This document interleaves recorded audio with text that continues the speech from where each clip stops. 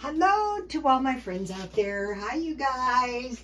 I hope everyone is doing okay.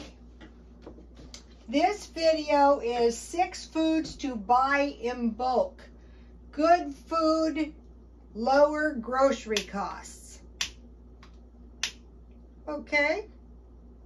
Like what? Well, for one thing, how about beans? So what I decided is I thought, why don't you give this bean thing some thought?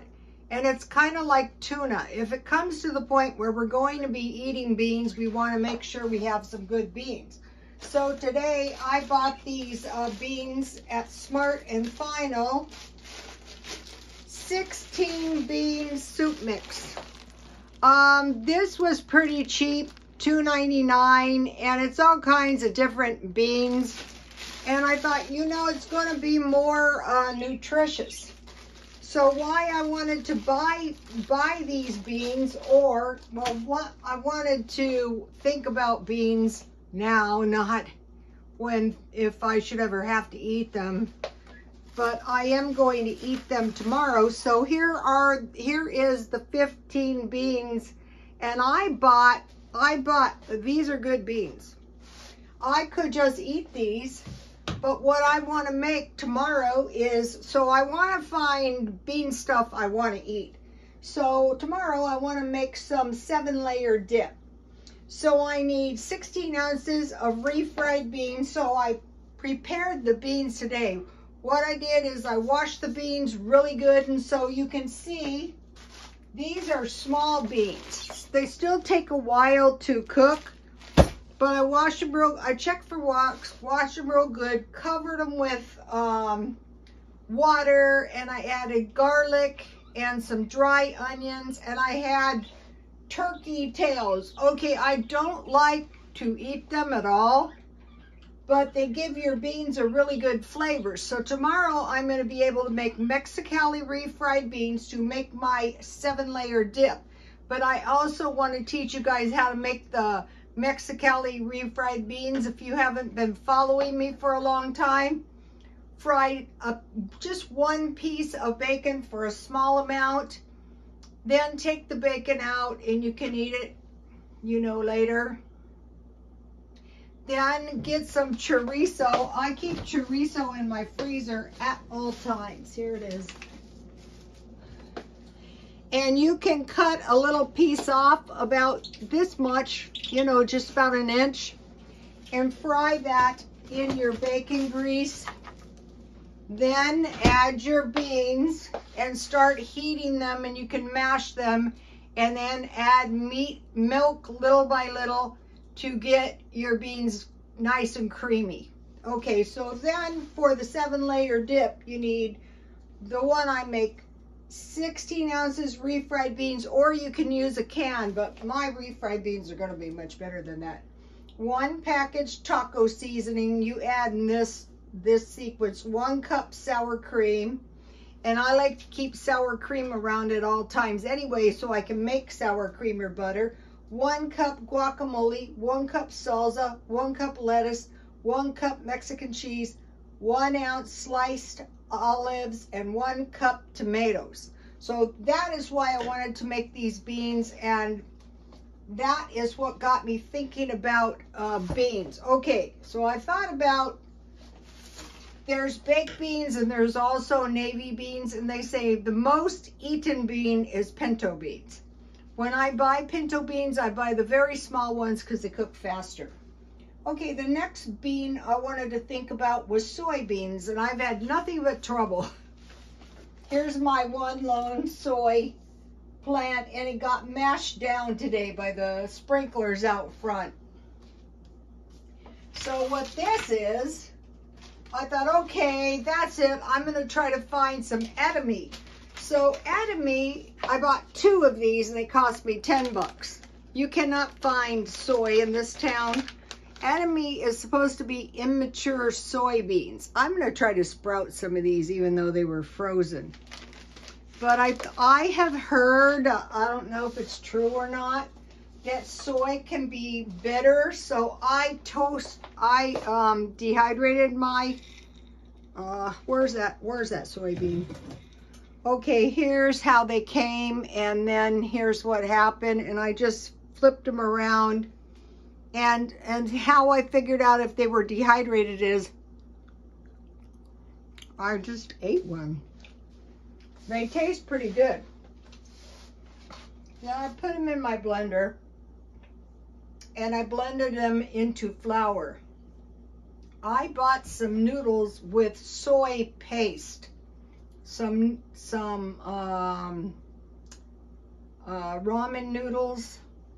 So they make a lot of things out of soy flour. So this is really soy flour that I made, and I am just going to put it in a baggie and keep it in my refrigerator because this is $10. So let me show you this. So then I thought what I really want to do is learn how to make good soy milk, grow soy. So this is soy milk, and 3 tablespoons of soy powder made 6 cups of soy milk. And so what I did after I tried blending it, I thought it isn't really incorporated good enough, so I cooked it until it was soft, and then, you know, here it is. And honestly, it tastes pretty darn good too. So 3 tablespoons soy flour, I just roasted my 250 till they were dehydrated, and then I ground them. And then I just added, I started out with 1 tablespoon for a cup, but it was way too thick and gluey. And with these kind of milks, like when I made almond milk, I found that after they sit in the freezer or the refrigerator for a while, your milk will taste really good. These were both full, so you can see I consumed quite a bit. And then I thought the easier way is I bought this. This was on sale for $2.99. So altogether today I paid $13 for the soy, but I got quite a bit. So this is freezable. So by freezing this, I should be able, this is probably the better way to make soy milk, but I want to make sure that I have soy flour because soy is more protein. Wheat flour is good too, but in case something happens. So I will cut this up in about 1/4 cup pieces, and I will freeze it. And then I will eat it. Okay, so I thought of beans, soybeans, then I thought of hummus. So what I did is the same thing. I don't know, I buy the small hummus because it cooks faster. And for the hummus, you need boil the chickpeas until they're soft. What I do on beans or peas is I bring it to a boil and then I turn it down and I just cook them. Then you drain them. 1 teaspoon lemon juice, 1/3 cup tahini. I will be getting some. I'm gonna make the 7-layer dip first, then the hummus. Garlic, 1 or 2 cloves. I'll probably use garlic powder, extra virgin olive oil, and 1/2 teaspoon kosher salt. So what I do, it says drizzle the olive oil. I will probably show you when I'm going to give you a shot of the whole page in a minute. I will show you when I make the hummus. So we have, so number 1 thing, if you don't have that much money, do not despair. Just go to Dollar Tree or Walmart. I'm drinking Diet Coke. I'm being bad, you guys. All right, so just go to Walmart. They have all of this stuff. So you're going to be eating beans. So then I made a small batch of corn muffins.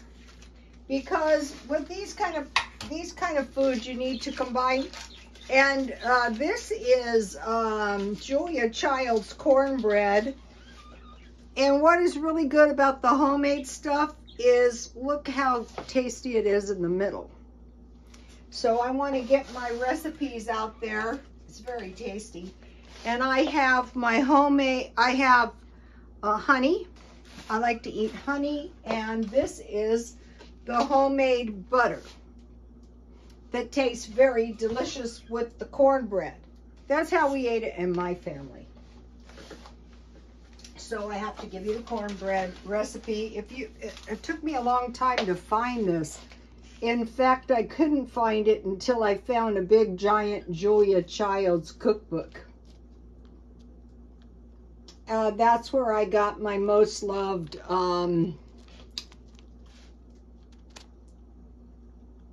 applesauce bread.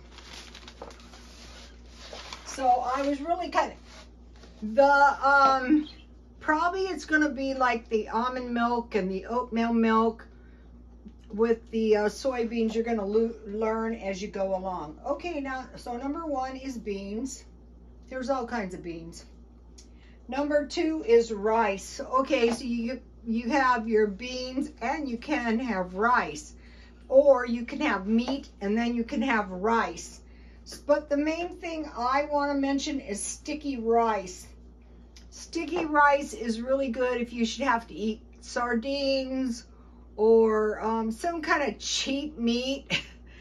Boil the rice until done and all the water is gone. Top with coconut milk. You can buy it, which is what I usually do, but I store coconut so that I can make coconut milk. And so you can make your own. Just put your coconut in water and boil it down until you get a nice thick milk, and then blend it in the blender. And by this time, you don't even have to strain it. Top with 1/4 cup, so it's 1/3 cup rice. This is how much I make. You can make more. 1/4 cup coconut milk and 2 tablespoons sugar, and then top with mangoes. So there's the mangoes. I made a special trip yesterday to get the mangoes. Today it was a special trip to get 2 more of these top ramen. So I ended up getting 4. I got these at Grocery Outlet, and these are a lot tastier. And also I noticed that there's not big, huge amounts of top ramen. What happened here is when we had the COVID, they bought it all.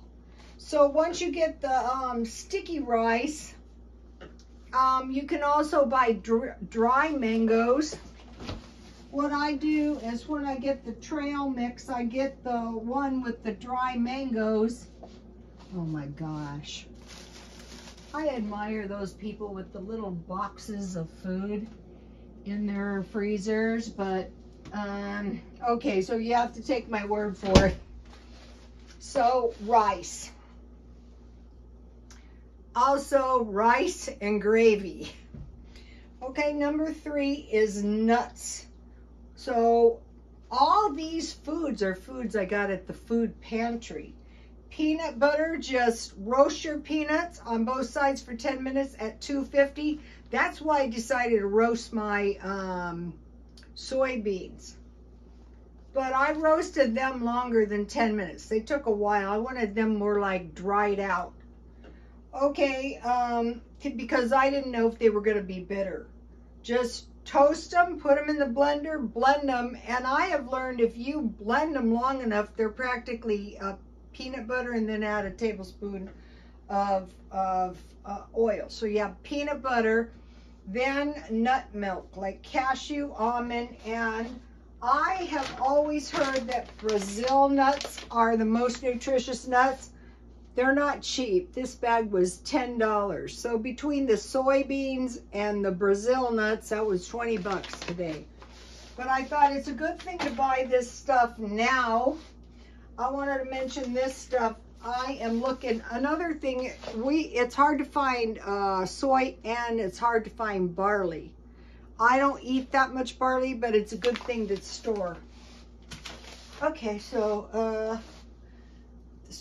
mainly with nuts, well, and then you can eat a little handful of nuts, but you're not, if you can't get cow's milk and you can't get protein, you have your peanut butter.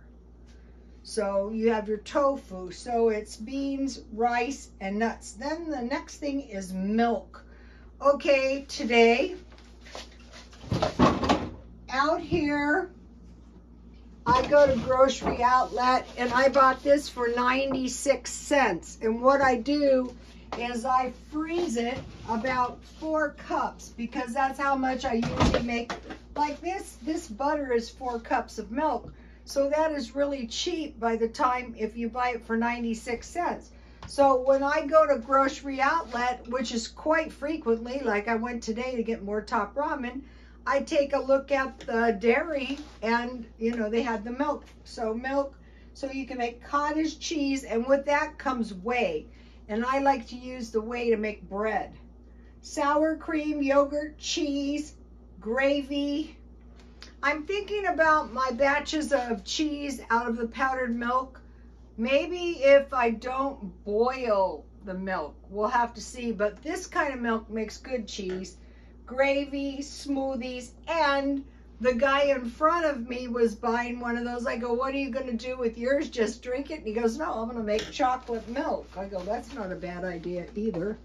Let me give you a shot of the page in case you want to take a quick screenshot or hit pause.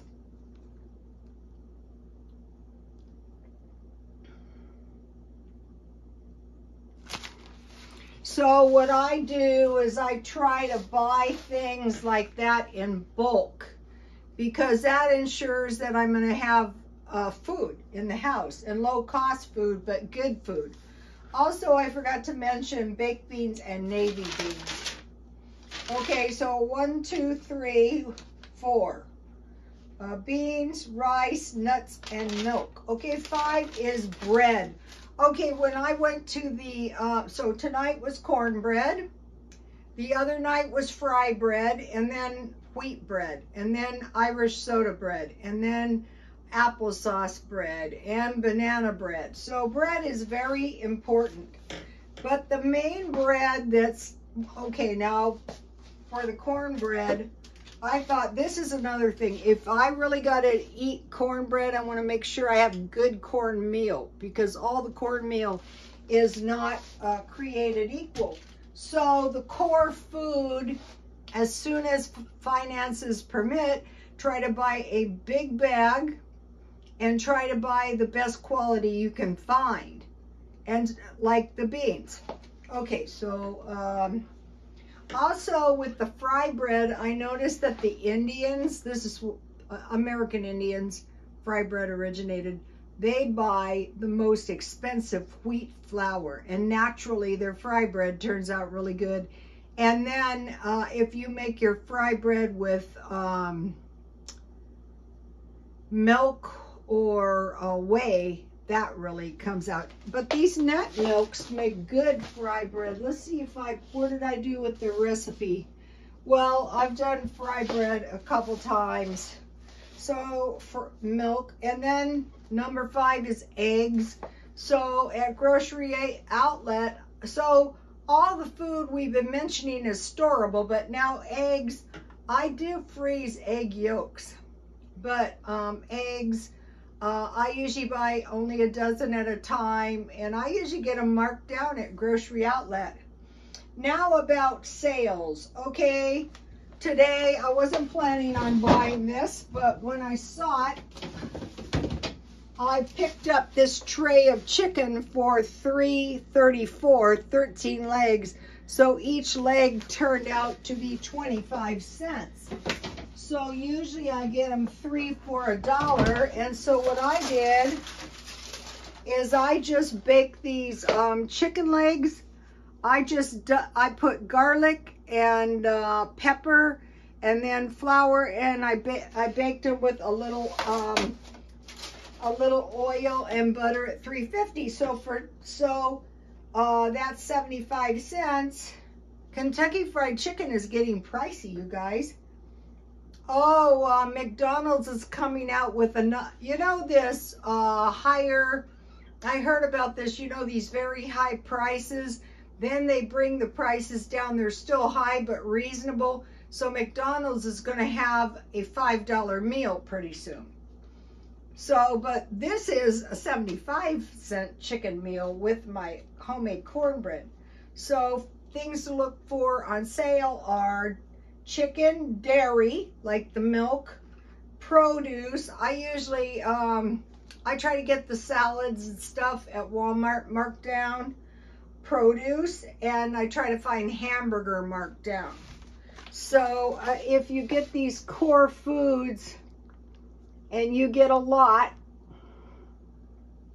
and you start eating them, you know, you get recipes and you store up food in the freezer.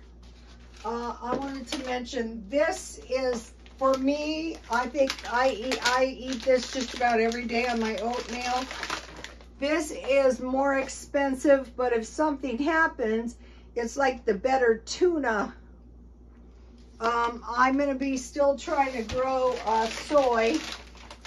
This is, I had very good luck last year, and I actually, well, not very good luck, but I harvested seeds. But this year, something is aggressively eating my garden down again. Okay, you guys, I will see you tomorrow. Please like, comment, and subscribe. And God bless you all.